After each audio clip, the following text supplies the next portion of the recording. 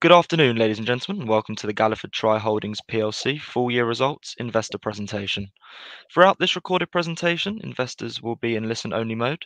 Questions are encouraged and can be submitted at any time via the Q&A tab that's just situated on the right-hand corner of your screen. Please just simply type in your questions at any time and press send. The company may not be in a position to answer every question it receives during the meeting itself. However, all questions submitted today will be reviewed, with responses published on the Investor Meet Company platform where it is appropriate to do so. Before we begin, I would like to submit the following poll, and if you could give that your kind attention, I'm sure the company would be most grateful. And I'd now like to hand you over to Chief Financial Officer Andrew Duxbury. Good afternoon, sir. Good afternoon. Thank you. Pleasure to be with you again. Welcome, everybody. So before I begin, just to remind everybody, Galliford Try, we're a national contractor building UK's economic and social infrastructure. So whether that be schools or healthcare facilities, roads and water infrastructure as well. So we operate across the UK from Scotland right down to the southwest of England. So today we'll talk through an overview of the results for the year ended 30th of June 2022. I'll then touch in a bit more detail on the strategy and the outlook for the business as we go forwards. So on the screen is highlights from the year just finished, and you can see it's been an excellent year. And first of all, of course, my thanks go to all of our people, our clients and our supply chain, who are the people who make this happen. And you can see on the right-hand side of the screen, all of our key metrics in the year have improved. Revenue, operating margin, profit before tax, and of course, importantly for our shareholders, dividend per share. We've got the right foundations across the business to be able to continue this improvement. The business is operating in markets with very strong outlook, and we continue to expect to improve our performance as we go forward through the new financial year and as we progress towards our targets, which we've set to 2026. I'll come on to that and how we're going to do that a little bit more later on in the presentation. But putting together the excellent performance last year and the confident and resilient outlook for 2023 and through to 2026 has enabled us to improve our dividend. You can see the full year dividend is up 70% compared to last year. And we've also been able to announce an additional capital returns programme of £15 million. So I'll come on to that in a little bit more detail again later in the presentation. But let's start by going into the results in some detail. As you can see on the slide, revenue is up 10% in the year, and that includes a contribution from NMCN Water, which we acquired in October 2021. But more importantly for me, you can see that operating profit before amortization is up 83%. So real focus on bottom line quality of earnings starting to come through in our operating profit figures. And that's driven by the divisional margin out in the business, which you can see has increased 40 basis points from 2.0% to 2.4%, making really good progress towards our 3% divisional margin target for 2026. The driver of that margin improvement really is the quality of the contracts coming through from the order book, and about our investment in additional contract delivery capabilities, efficient contract delivery, and that's digital investment, it's investment in our people, and about taking on the right projects and with the right supply chain. You can see in the footnote underneath the table that we incurred £13.7 million of exceptional costs in the year just finished. Really importantly for me, none of those exceptional costs are related to contract performance. They are absolutely exceptional. So it's partly related to the acquisition of NMCN and partly related to an investment in cloud-based IT systems, which we're no longer allowed to capitalize under some new accounting rules. Importantly, you can see the pre-exceptional profit before tax was up 68%, and that translated similarly into earnings per share up 68% to 16 pence per share. So we're really pleased that that's a very, very strong performance in the year just finished. Of course, we delivered that performance against the backdrop of more inflation than we've seen for a number of years. And that inflationary environment, we've been able to mitigate by doing what we said we'd do. So this is a slide that we have put on the screen previously about how we manage inflation within the business. And it's quite clear from the results that we've been able to successfully mitigate the impact of inflation in our results. Key to managing inflation is to take the right contracts on the right terms with the right pricing and the right level of inflation allowance. So we spent a lot of time making sure that all of our contracts and new contracts have got those inflation protection clauses and are priced appropriately in the current market.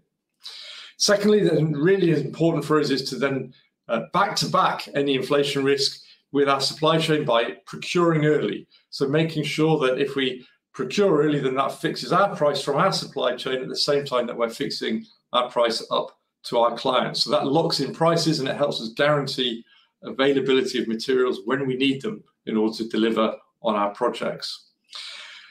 And just as importantly for me, the way we manage inflation is supported by culture in the business. So all of our people understanding the importance of focusing on this, understanding our risk appetite, and day to day making sure that they can manage that in a way which aligns with the risk and the disciplines that we set and the culture of our business. So we've been able to successfully manage inflation without any material impacts on either the results or indeed on our forecasts. Importantly, our balance sheet remains very, very strong and very resilient. For the year to end of June, we had average month-end cash of £174 million, and we had PPP assets, you can see, of £47.5 million. So taken together, £221 million of assets, liquid assets, on the balance sheet. To remind you, we've got no debt and we've got no pension funds liabilities to fund either. So the balance sheet is very, very strong, and increasingly we see that as a differentiator when we go to market for our clients. This gives our clients confidence that we'll be able to deliver their projects on the terms that we've agreed. And it's also differentiated with the supply chain because it enables us to pay the supply chain properly. And we now pay our supply chain in average on 25 days, which is a very good and allows our supply chain to also plan and produce profitable businesses themselves. So our balance sheet remains a core differentiator for us in our markets. And you can see on this slide that we've been cash generative again through the year to June 2022. So our year-end cash rose from 216 million to 219 million pounds. But within that, we paid 6 million pounds of dividends to shareholders, and we invested 14 million pounds in the acquisition of NMCN and our investment in digital technologies. So the operating business has been very cash generative again, and that gives the business real confidence both to maintain the bidding disciplines that I've talked about to help us mitigate inflation, and also to help us as we look to return money to shareholders in a sustainable and predictable way. You can see on the slide that every single day through the last financial year, our cash balance remained above £100 million.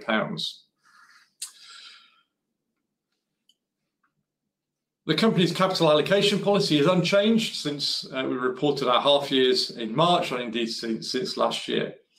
Our focus is absolutely on prioritising that strong balance sheet. That's a real differentiator for us in the marketplace. Secondly, we then look to invest in the business, support the operational requirements of the business, help the business to grow in line with the strategy, which I'll come on to in a moment. That includes investing in what we call our adjacent markets, and also keeping agile and alert to any bolt-on acquisition opportunities that may arise that allow us to accelerate delivery against our strategy.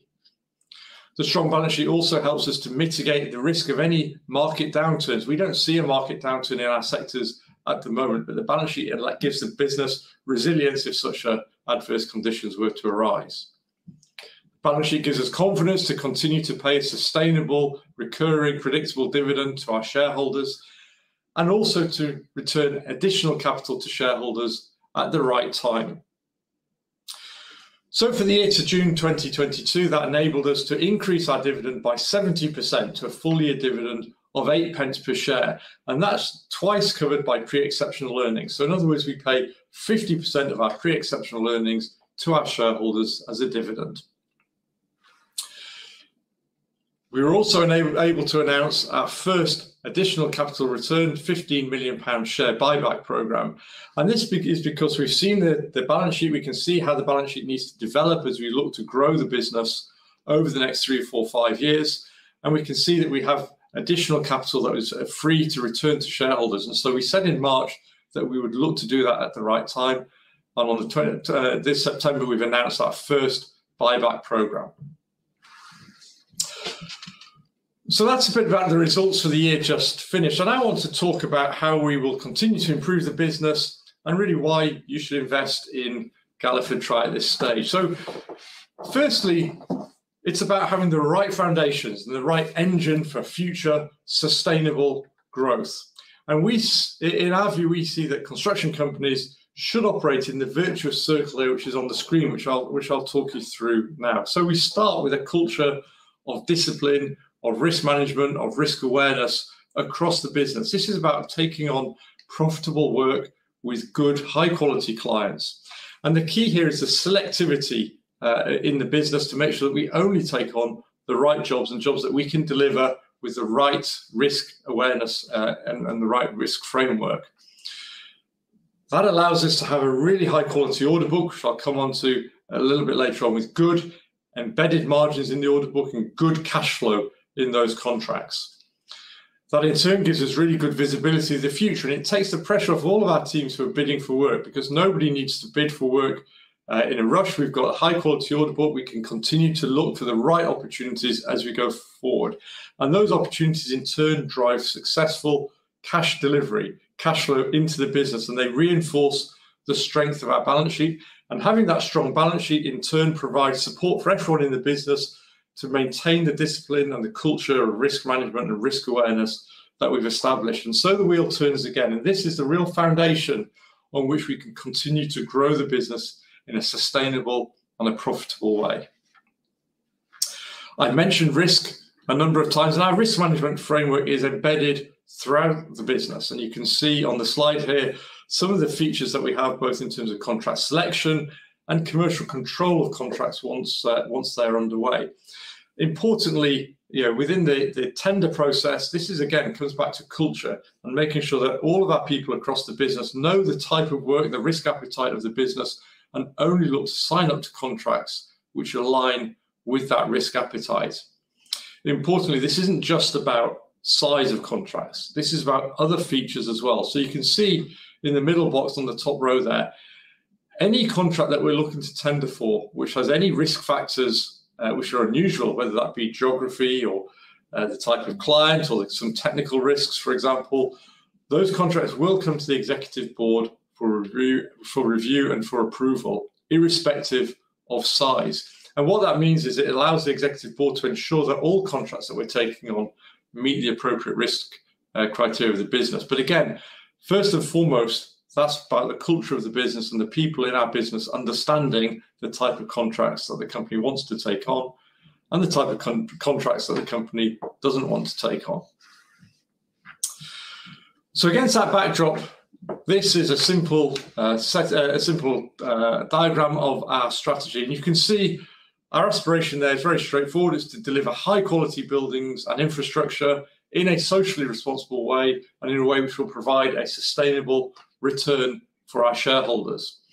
And just to take you through the four quadrants, if you like, of the strategy. So the first is about our people and focusing on being a people-orientated, progressive business. That's about making sure that everybody in the business goes home safely at the end of every day.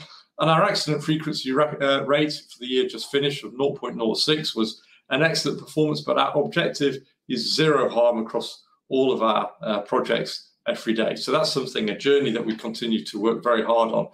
And investing in our people, in retaining people, in developing people, in attracting new people to the business continues, because that really is the lifeblood of the future of the business. Secondly, we look to focus on socially responsible delivery. So for a number of our clients, this is about low carbon delivery, about decarbonisation, whether that be in operational use of buildings or whether that be around embodied carbon. And it's also about social value that we deliver through our local communities by employing local workforces and local supply chain, for example. On the top right, you can see our focus on quality and innovation. This is about digital investment in tools to help make sure that our projects are delivered efficiently and to high quality. It's about working with repeat clients and making sure that we're continuing to stay close to the needs of our clients. And it's about working and engaging with our supply chain. And 60% of our supply chain is on our program called Advantage Through Alignment, which means that we're very close to those suppliers. We give them access to our pipeline so they can plan their businesses. And of course, we pay all of our supply chain properly and promptly. So you put those three core areas of focus together, and that is what will enable us to deliver the bottom right there, sustainable financial returns to our shareholders. So how will we look to grow the business, and what will the business look like as we go forward through that strategy? Well, we set this strategy out in September of 2021, and as the targets of the strategy are to grow the business to turnover of £1.6 billion and an operating margin of 3%. And the plan is for sensible, disciplined, controlled revenue growth. So we're looking to grow that towards 1.6 billion, but we're not chasing revenue growth. If the market is not there to support it, then we would revisit those targets. What's more important is to grow the bottom line, the quality of earnings, as we grow that margin to 3%. We do at the moment see the markets are there to support this growth. So through our existing markets, our sectors including education, health, defence, where we do a lot of accommodation for Ministry of Defence, Ministry of Justice, so prisons, for example, and in the water sector and highway sector. And on top of that, we have three adjacent markets that we're looking to invest in. The first of these is the private rented sector. So we already build and construct private rented sector apartment blocks for our clients. And what we're looking to do is to come earlier in that development cycle, so we can get take those schemes through planning, get the statutory consent, and we can take the developer margin as well as the construction margin. So we've got our first one of those schemes is almost reaching financial close, and we have another two of those schemes that are working through the process at the moment. So we're looking to move into that private rented sector or expand our interest in that private rented sector. The second adjacent market is what we call green retrofit. So this is taking existing buildings and making them more operationally carbon efficient in use. So reducing the carbon footprint. That might be by putting PV panels on the roof. It might be changing lighting. It might be changing other features such as the glazing in the building as well. So looking to make interventions in existing buildings to make them more carbon efficient. And we see that as a real increasing market opportunity, particularly now with energy price rises that we've seen over the last year. And the third adjacent market that we're looking to move into is in water, to move away from just doing design, building, commissioning of water assets, but also into the maintenance, the capital maintenance of those assets. As the water companies, as we all know, are looking to face into the challenges of leaks, of droughts, of combined sewage overflows, it's important that we help those water companies. And one way to do that is by that capital maintenance and asset optimization strategy.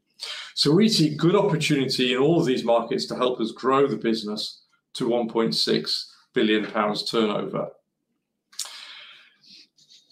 And as you can see on this slide, the market is indeed resilient and is there to support that growth.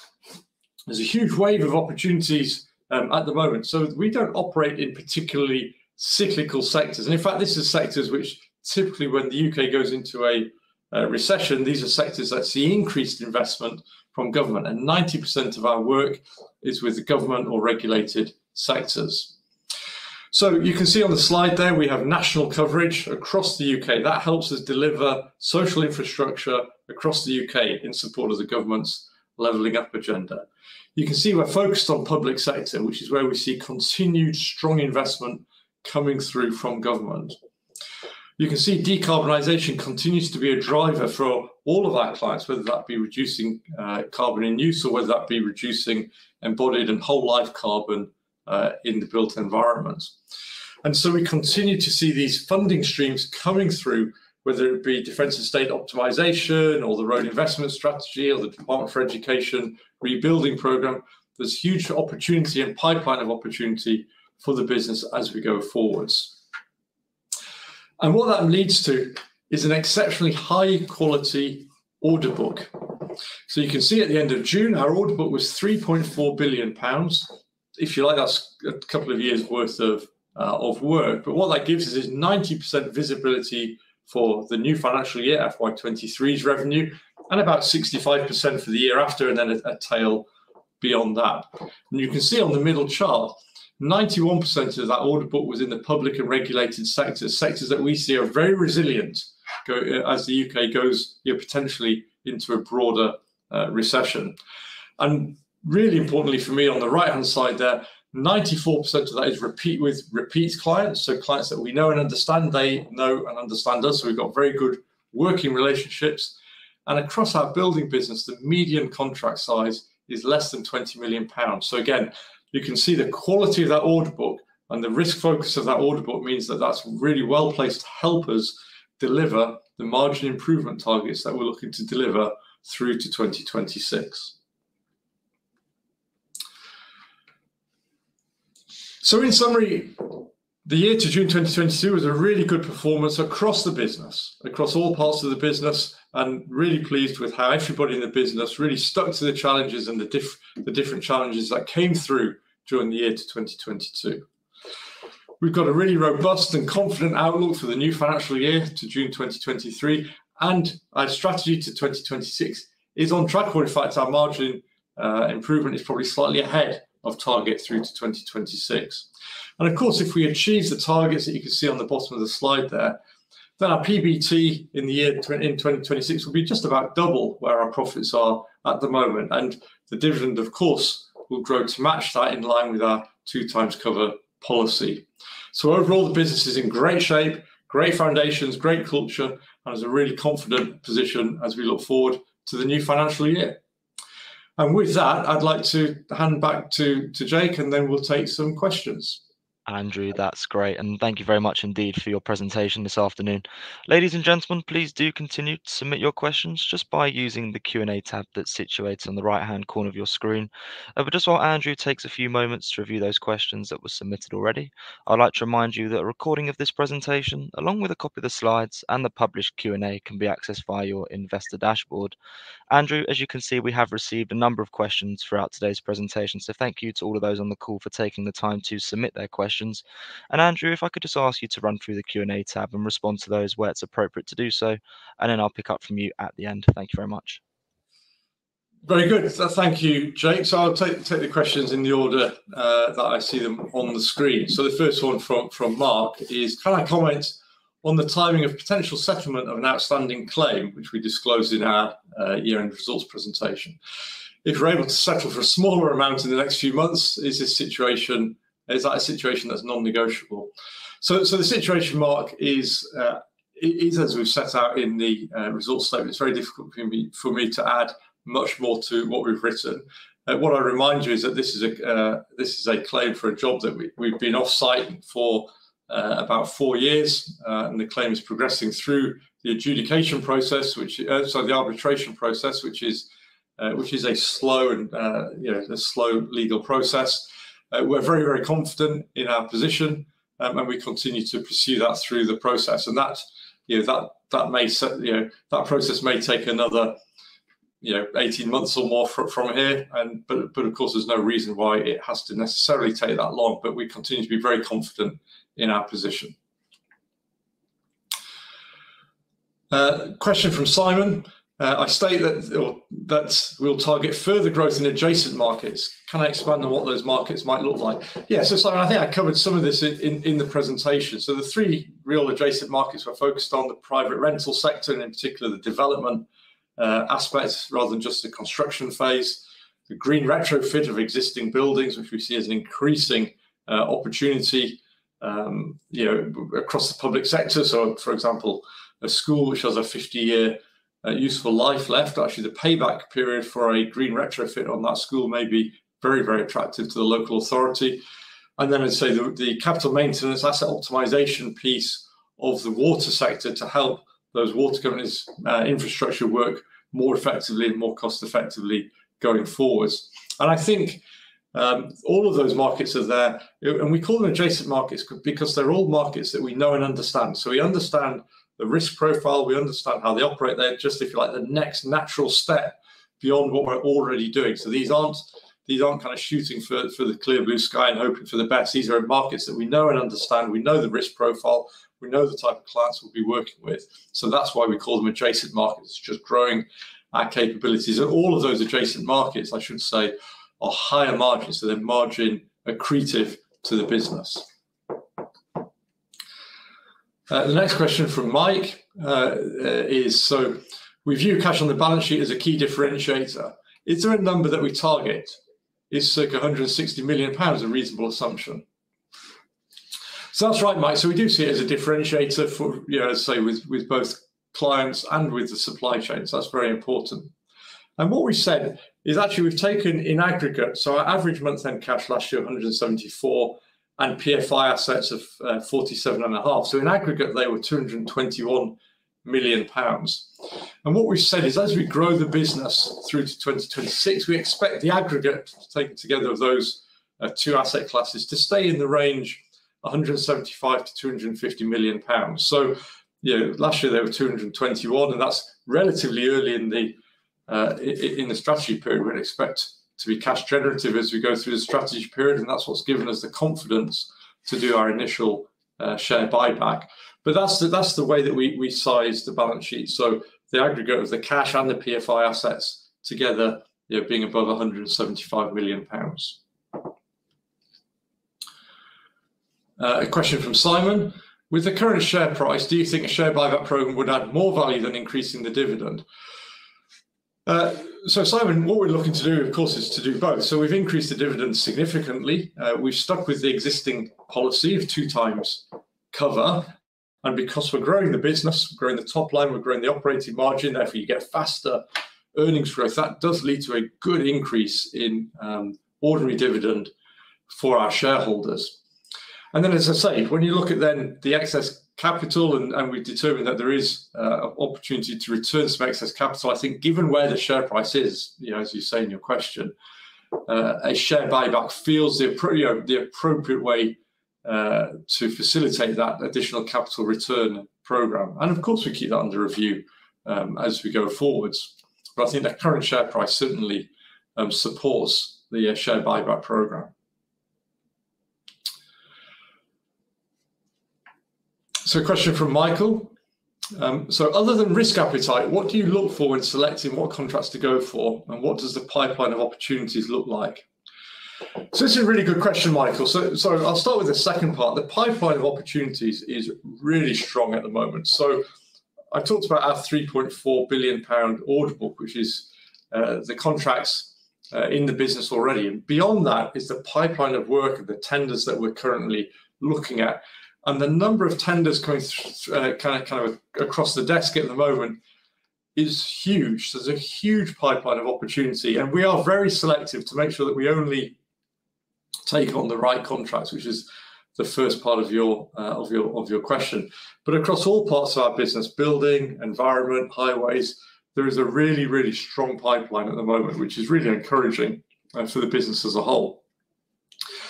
So, of course, when we're looking at contract selectivity and which contracts we turn down, those which don't have the right profile, risk appetite and profile is obviously very important. And what we do, we have what we call our contract heat map, which is a whole series, probably a couple of dozen areas of risk or potential risk that we would look at.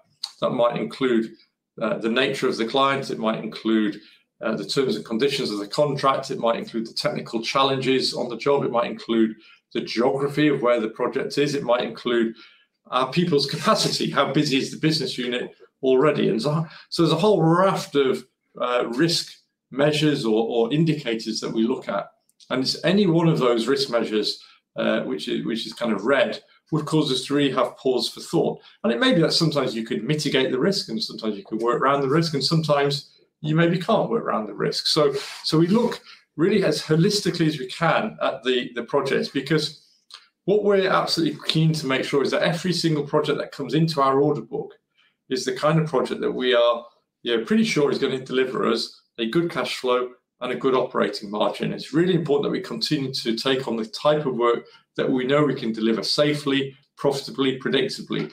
And so that's why we're so focused on making sure we get the right contracts at the front end of the business. A question from Mike. So historically, margins appear higher in infrastructure projects. Is a focus here part of the strategy to boost group margins, and what margin are you targeting? So I think that probably is right, Mike. That historically, you probably in building, you probably had more upfront cash and slightly lower margins. In infrastructure, perhaps a bit less cash and slightly higher margins. I think probably that's equalised a little bit over the last few years in terms of the cash profiles and the margin expectations. So we're looking to get 3% margins across both our building and infrastructure parts of the business. What we do see as we move up towards that 2026 target, that £1.6 billion, we see more growth in infrastructure than in building. So building will probably move up towards £1 billion, infrastructure towards the 600 million. So rather than being kind of 2/3, 1/3, the business will slightly rebalance to maybe 60-40, if you like. So slightly faster growth in infrastructure over the next few years. But we see the margin opportunity and importance of generating good, sustainable, predictable margins equally important in both parts of the business. And then Mark asks, are there any further acquisitions to be made? Anything substantial possible, or mainly bolt-on deals? So, and just to remind everybody, so we've done 2 acquisitions over the course of the last 12 months. So NMCN Water, which we bought for £1 million, brought with it around 900 people, and gave us a really good geographic footprint in the water sector across the whole of the UK now, whereas previously we were quite regionalised, and also brought some additional capabilities which will help us support that capital maintenance aspect of the water sector. And then in July 2022, so not featuring in the results for the year just finished, we bought a company called MCS Control Systems Limited, bought that for £1. And again, that's very similar in terms of the sector. It works largely in the water sector, again, in off-site manufacture, capital maintenance.